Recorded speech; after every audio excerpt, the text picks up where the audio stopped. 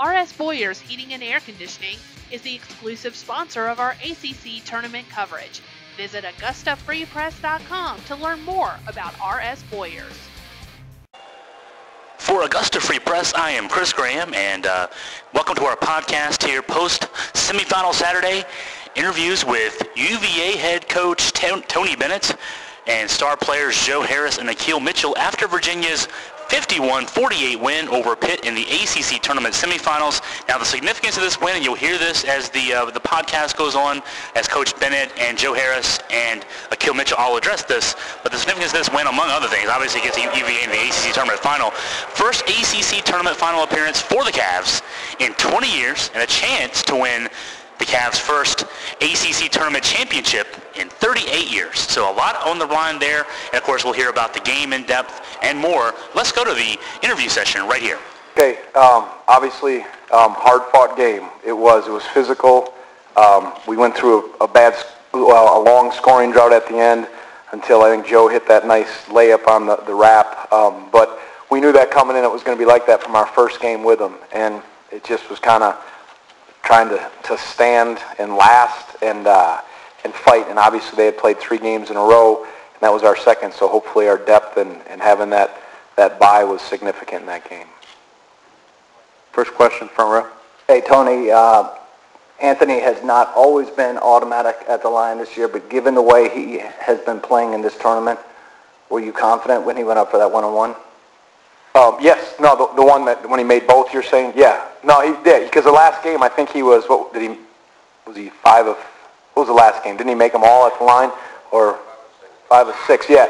And we've been shooting a ton of them, and he had his rhythm, and of course. And at that last we had there's 0.5, and we're like, well, should he make it, should he miss it? And I told him to miss it for a second, and then I caught myself and said, just make it, game over. But either way it worked out, so, but those were big free throws for sure. Akil, on that late layup, I guess, by Patterson, it looked like maybe you had some contact with him there. Were you surprised you didn't hear a whistle? Yeah, a little bit. I just wanted to contest it as best as I could. I definitely didn't want to foul, but they let it go. Second row. Hi, Tony. You've talked all year about your team taking advantage of opportunities. Can you talk about the opportunity you have in front of you tomorrow? Well, it's certainly a great opportunity, to advance into the championship game, and this is what it's about. We're fortunate to win an ACC regular season championship, or I don't know if we call it that in this league, but we won that, and this is a huge opportunity. It's such a prestigious event, and to play for that, again, preparation for the NCAA tournament, all those things are huge, and it's been a while. I think there's only one, right? And you ask our writers that we won, and I get reminded of that quite a bit, so it's a chance to add a second one to it. Back of the room. Tony, David Teal from the Daily Press.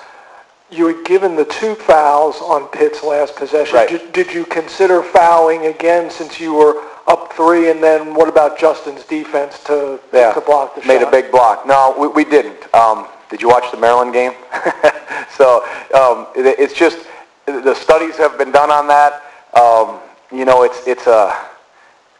I just felt comfortable making them hit a tough contested shot. That's kind of what we try to build our defense on. That doesn't mean I wouldn't ever consider doing it, but I just felt them not having any timeouts and not being set, they'd have to shoot or make a real tough shot. And yeah, you saw Justin unfold on that shot, and that was obviously a great play. We made some big defensive plays where they got in the lane on us defensively, and whether it was blocks or just big plays that we had to come up with.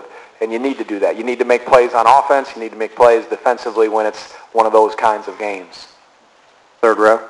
For the players, it seemed like each of the blocks that you and your teammates had seemed to kill Pitt's momentum. Did it feel that way on the floor? Akil. I felt like every possession we wanted to try to kill the momentum.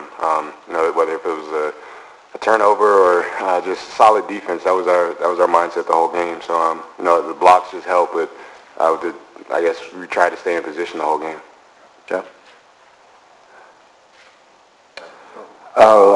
Just go off what Akil said. I don't know. I guess those plays really do help. The blocks are huge momentum boost. The fans really get into it, and they seem to give you a surge there a little bit. So I guess from that, perspective, the blocks do help for momentum. Joe doesn't block a lot of shots. So yeah, I don't block any shots. I stay on the ground.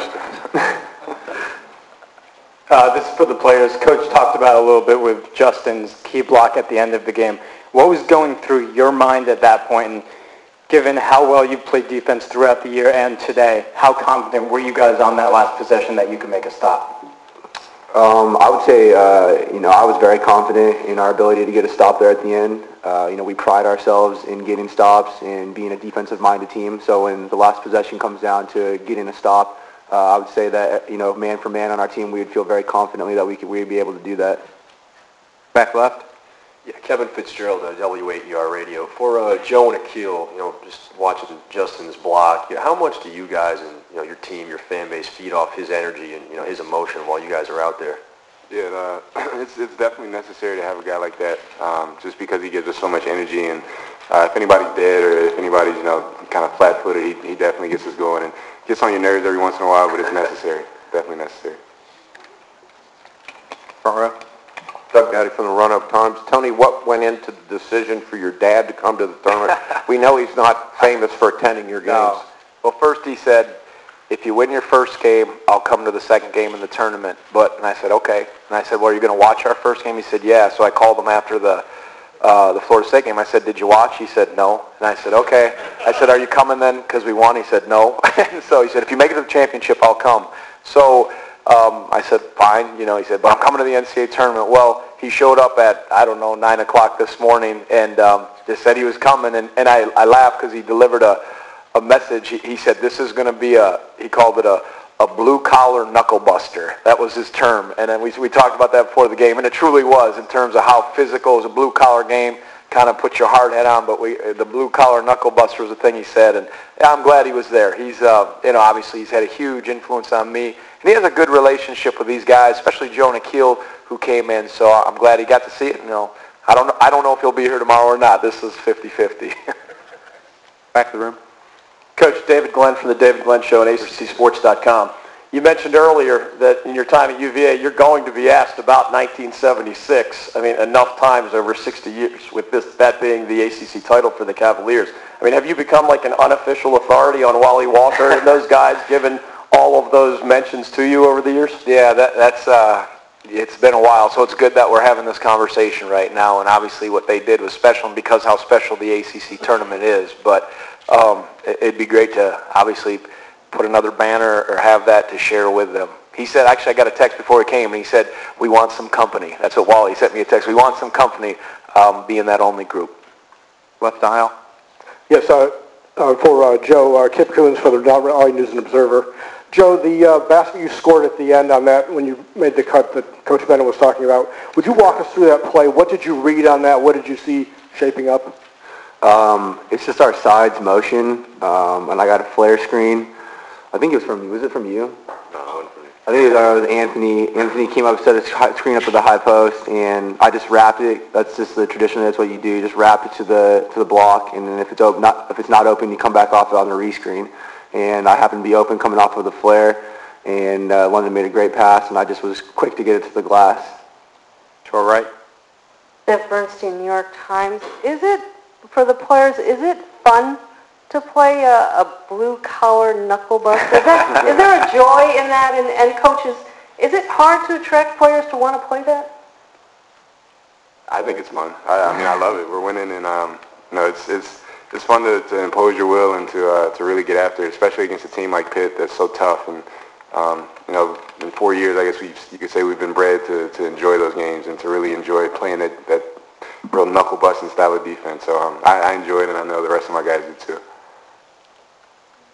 Yeah, you're not going to break Pitt down quick, and hopefully you're not going to break us down. So our last game was like this, and it's just hard to get a good look. And it's our best way to be successful. We're having a chance to play for a championship, and that's significant, and that's the beauty of college basketball. There's so many ways to do it, and I think this team has some versatility, but we do have some things that we hang our hat on, and that is the soundness and the toughness and getting good shots, and we do it collectively, and the right guys want to play that way, and it's fun, and it's fun to win. Take three more. First one in front of me. Frank Maloney, WRVA, WRNL, who's talking. Joe and Akil, talk about the journey that you've had starting out at UVA, rebuilding the program, and the synergy you've developed on the court, and how it's all sort of come together here this weekend.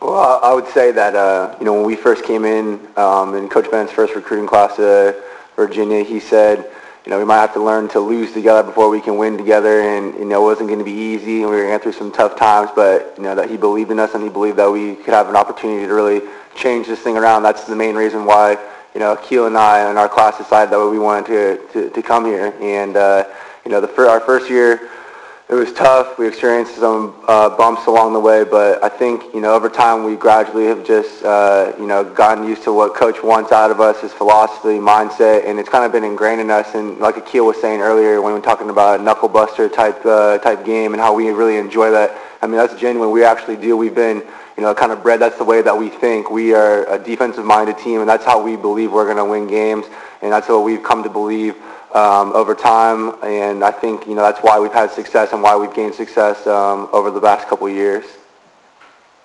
Tony, I think there was a point in the second half when the team was shooting better than 50% from the floor. Then you had the 6-minute stretch without any points.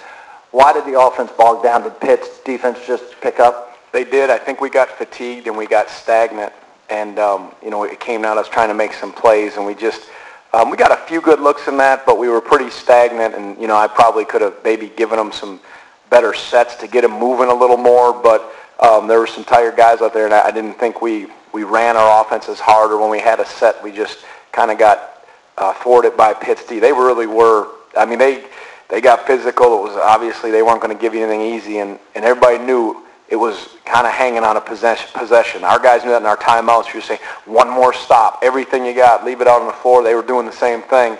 And, when the defense has that mindset, it's just hard to score. But I think we were very stagnant in that stretch, and that maybe hurt us a little bit. Last question. Tony, have you had a conversation with Terry Holland since you've been down here? I've been here? No, but he's been great, like, throughout the year. He came... talked to our team. I mentioned that before. He and Coach Carlisle did, and then came to our shoot-around before we played Duke. Sends an encouraging text or email. He's been wonderful, and obviously he's such a legend as a coach and what he did for Virginia basketball. So hopefully we can try to get this done tomorrow and make those guys proud. Thank you.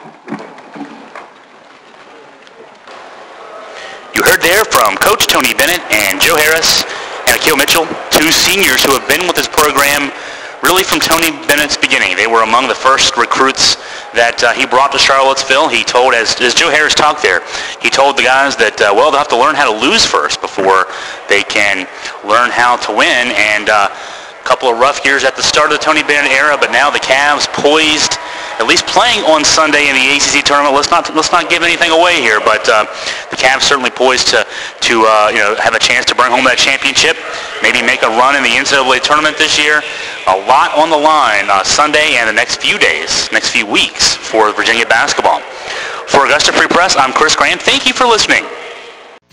Ask RS Boyers Heating and Air Conditioning about the Cool Cash Rebate for cash back on qualifying products. Visit AugustaFreePress.com to learn more about RS Boyers.